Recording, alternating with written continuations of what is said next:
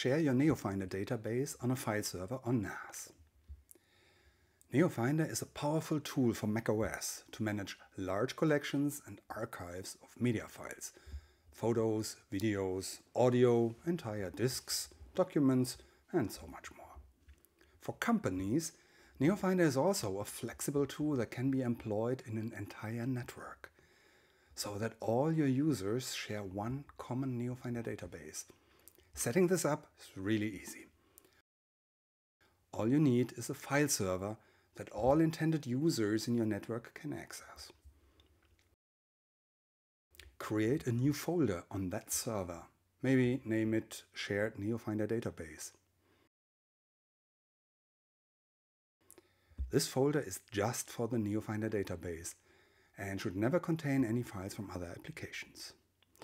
Then in NeoFinder, select Library and use Reveal in Finder in the context menu or the main menu, the Special. This will show you the folder that currently contains your NeoFinder catalog database files. For each volume or folder that you catalog with NeoFinder, it will create one separate database file named like that volume or folder. Copy that folder to your server.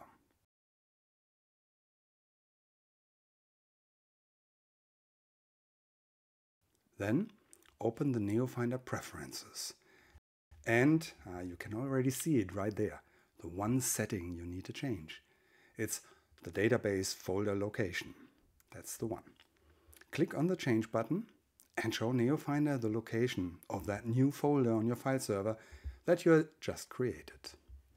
One last thing you want to do is tell NeoFinder to keep checking your new shared database folder for changes being made by other users.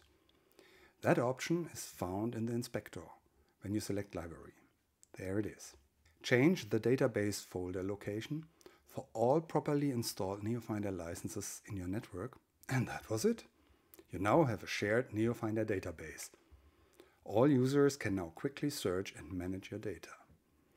And with the separate abeMeda for Windows, which uses the exact same database format that powers NeoFinder, you can even have a multi-platform network access to your central digital asset manager database easily.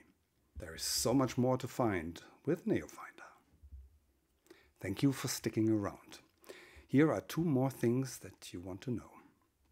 First, NeoFinder will store an alias or network bookmark pointing to your selected database folder in its preferences. That allows NeoFinder to mount the server volume for you when you launch NeoFinder, in case that volume is not available at that time. Second, you can also share both your albums and smart folders with all other users in your network. Please check the NeoFinder User's Guide for more details about how to do that. Thank you.